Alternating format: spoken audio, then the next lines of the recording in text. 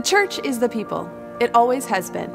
So I invite you to listen to a story from our church, a story of the people from Gloria Dei. My name is Melissa Brandt, and I'm the Transitions and Fostering Connections Coordinator for Rochester Public Schools. And I'm Erin Vasquez. I'm the Community Schools Site Facilitator for John Marshall High School. Really, the main part of my job is to see what things the school really needs and to try to go out into the community to try to make good matches for how the community might connect with the school to best serve our students and families. I work with three kind of basic populations, the first being students and families experiencing homelessness. And then I work with students who may be in the foster care system. And then my third piece is working with our Title I elementary schools where we have high poverty, highly diverse populations to make sure that we're serving and meeting the needs and advocacy needs of all three of those populations. Like geographically, Gloria Dei is very close to us, and they're probably our most kind of steadfast partner. For me, the church is peace of mind. That's what Gloria Dei brings to me. If I am in desperate need of support for clothing for kids, Threads is a great resource. Or most recently, we've had a group of kids where we haven't been able to get a breakfast resource yet. So the church has supported this small group of students with breakfast. And I can think of one really concrete example where a teacher brought a student down to me and said, I don't know what's going on with this student, but I know something's going on. And it turned out that student was sleeping in his car and he was really afraid to ask for help.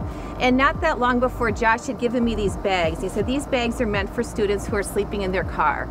And there was like candles and flashlights and some food and mittens. And I gave that to that student.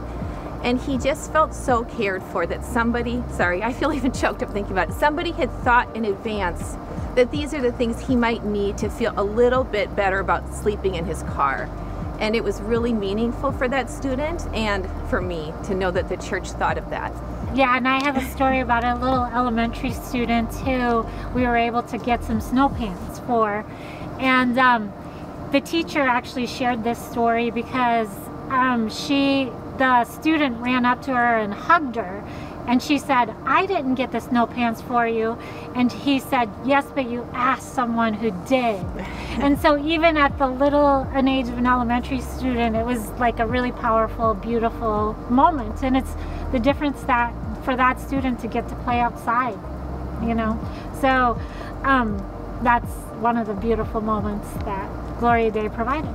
I think the thing that's really great about Gloria Dei is like they came to us and they said, we want to help, how can we help? And really anything that I've brought to them, Gloria Dei has figured out a way to support that. The wonderful thing about Gloria Dei is that for our students, you know, they may not be connected to the church, but Gloria Dei is providing a really important link so that potentially someday that, you know, would be a soft place to land again for a kiddo who maybe right now doesn't have that in their life. Gloria Dei is a generous community that rises to meet whatever challenge is set before us. In the last 2 years alone, we've been able to provide much needed health benefits and more adequate compensation in support of our gifted and dedicated staff. But 2020 has been a year like none other. We've done ministry masked and from a safe distance. We are a church without walls, but we still have walls to care for and maintain so that we can thrive during the pandemic and beyond. Here's what that means for us now. Our goal is to increase giving to our operational budget by $2,600 per week or $135,000 per year. This will allow us to develop our virtual life together and support our growing online presence, video offerings, communication needs, equipment, and more.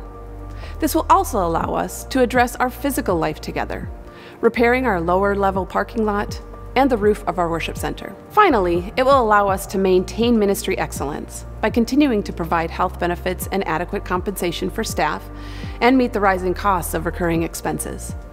These are challenging times, but altogether, Gloria Dei can meet the challenges that have been placed before us. Here's what you can do next. By November 17th, you should receive a statement of intent card in the mail. Think, pray, and discern how God might be calling you to grow in generosity.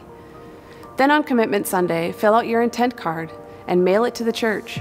Drop it off November 23rd to the 25th, or fill out a digital version on the website. We love Gloria Dei and are passionate about our community. Altogether, we are a church without walls, united as one community, trusting that God is with us each step of the way.